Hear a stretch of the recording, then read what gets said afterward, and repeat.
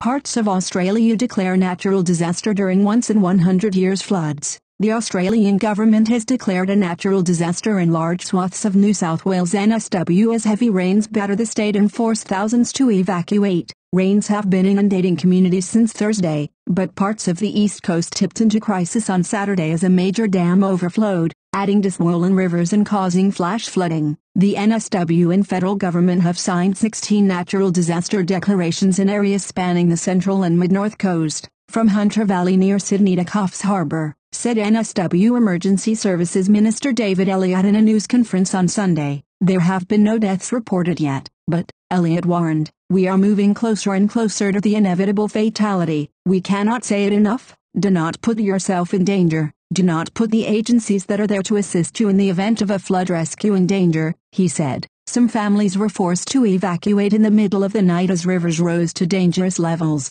and 4,000 more people, primarily in the Hawkesbury region, may have to evacuate on Sunday, said State Premier Gladys Berejiklian at the news conference. This is nothing like we've seen since the 1960s, Berejiklian said. In parts of the state that have been hit harder, this is a once-a-century event. In other regions like the Hawkesbury area, it's a 1 in 50 years event, she said. Since Thursday, the State Emergency Service, says, has responded to 7,000 calls for assistance and conducted more than 750 flood rescues. Thousands of emergency workers and volunteers are still on the ground, helping trapped residents. Photos show backyards and homes half underwater and roads flooded to knee-high levels. In the mid-north town of Siri, residents rescued a cow struggling to stay afloat in rough waters. Nearby, an entire house was swept away by the raging floodwaters, according to CNN affiliate 7 News. Berejiklian urged residents to follow local guidance, stay off the roads, and heed evacuation orders if needed,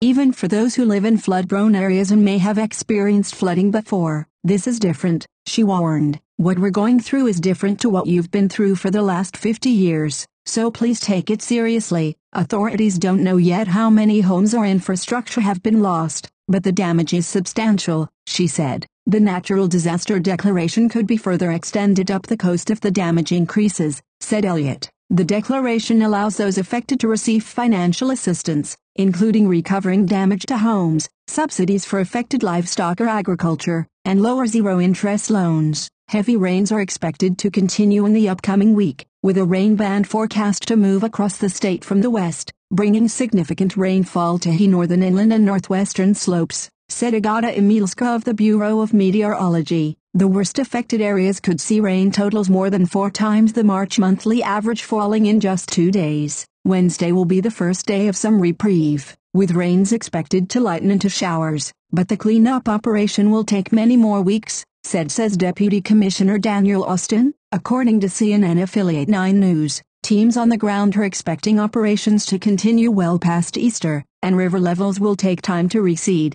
We're looking at some very long and protracted operations, he said.